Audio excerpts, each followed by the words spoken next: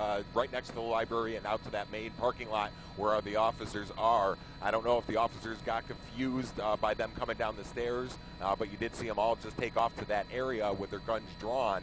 But we're getting mixed reports of exactly where this guy is, if he's still on campus or did he run out right after the shots were fired into a nearby field. I can tell you from our vantage point, all of the surrounding areas, including the subdivisions along with the schools, there are numerous cops around here as well. Police officers just patrolling the streets, just looking just to make sure that this guy, if he did run out, he's not going to get very far. All right, well, we've got Damon Fernandez standing by, who's got a student eyewitness with him, so we want to go to him. But if you would hold your shot for us, Andy, and we'll continue to watch, and especially if it indicates that they are racing after somebody, if you'll let us know. Damon? Well, Melanie, I have a lady named Sharon with me right now. She's one of the many students who were forced to evacuate. She told me a little bit about what happened. Now, you heard the gunshots, Sharon. Tell me about what you heard. Yes, sir. It was approximately about 5 gunshots. I was coming from going to a pre-algebra class. It was right there by the Lone Star Cafe. And once everyone heard the shot, it was a minute panic of running. From what I heard, it was 2 young men who had an argument that led to gunshots. Now, how'd you guys get the order to leave the campus? Was it something that came through an email? Or? No, it wasn't by email. It was just about how the force of police on campus, the reaction from it, and they was just telling everybody to get safe. As me, I was in the financial aid office till they told me that I could be excused from class today. Now, you said you heard about 5 gunshots. Can you tell exactly where they were coming from on campus? They was coming from around the corner, like in the middle of the yard, like right by the library. And it was about 5 of them. I can't even get to imagine what's going through your mind right now. I'm scared. I'm scared. I just don't know what to think. You know, I'm coming here to to school, and then, I mean, once you hear that, as you can see, all the traffic, it's a lot of people that's scared. Have they cordoned off any areas inside the campus yes, right now? as you can see on the end down there, people are coming this way, but they're not allowed to go back into school.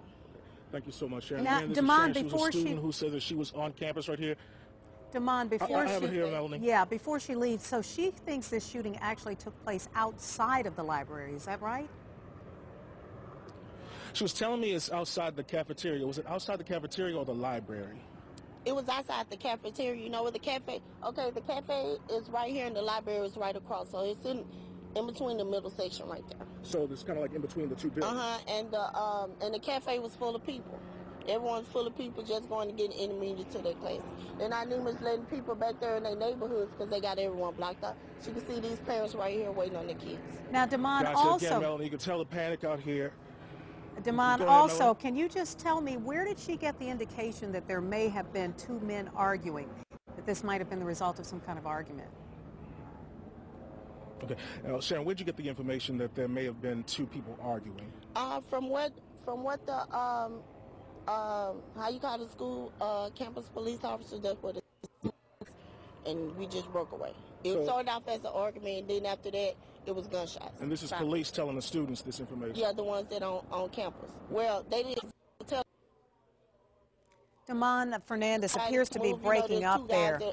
That are fighting, but after the fight, it was at the gunshots. So I think somebody got shot, though.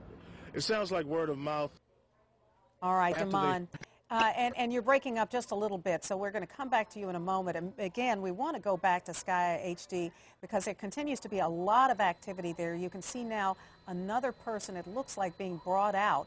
And I want to go up to Andy Bass in Sky. Andy, can you tell us what we're looking at here? It looks like that as a lady brought out in just an office chair with wheels on it. She might be injured or whatnot, or just, I'm not too sure what's going on, but they did bring her out in an office chair. Still trying to gather as much information on this. It looks like they're just going to wheel it right to maybe an ambulance and just stop right there. I'm going to pull out just a little bit to see. Looks like she's drinking something. You know, there's a couple of people actually out here on being wheeled out right now. So it appears as though they've been able to get inside and at least indicate whether or not there are other people in these buildings. Absolutely, yeah. There was a whole bunch of them just came out of them right now. One was also in a wheelchair or a mobile device as well, not one of the office chairs. Several students came out with officers when we were on the back side of there. Saw more officers start running towards the library, towards the Arts Center.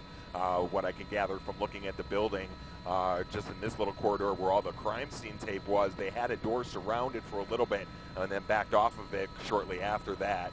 So I guess they're still looking for it. I mean, we're getting mixed reports. This man, according to the Fox unit up here, is a young man, 6'2", possibly wearing an Atlanta Falcons t-shirt and a red ball cap. That's the description that we got from someone running through the campus at that time. So we're still trying to confirm that if that's the suspect that they're looking for at this time. All right, but it does look as though some of the activity on campus has slowed down a little bit, so you don't see groups of students being let out as quickly. Is that right?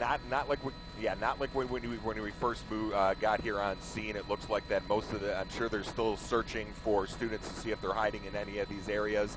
Okay. It's not a very large campus, but it's big enough to go from building to building just to make sure that all the students got out. Every now and then we'll see one wandering. You know, I don't know if he just didn't know anything was going on or he was just hiding in another room, but we'll see just one wandering down the corridor towards the library and then out into the main part. All right, Andy, we're going to get back to you if you'll continue to just keep us updated. Now